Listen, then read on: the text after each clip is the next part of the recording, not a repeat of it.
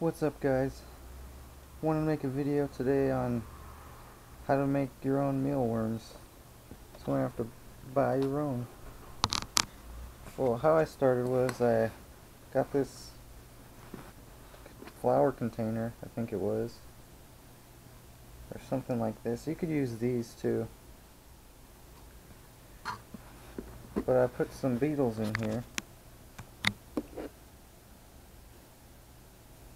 and then some oats on the bottom, some carrots.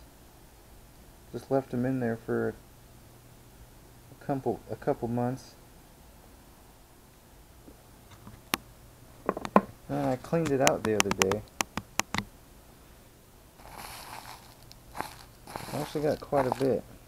If you could see all the little guys in there.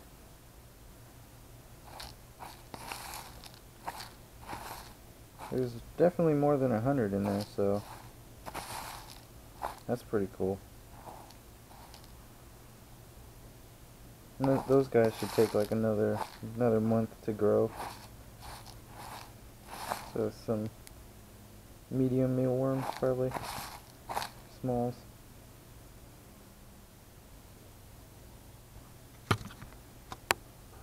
Yeah, that's about it. Just takes time and some beetles. Thanks, guys. Check out the other videos. Subscribe, like, all that good stuff. Later.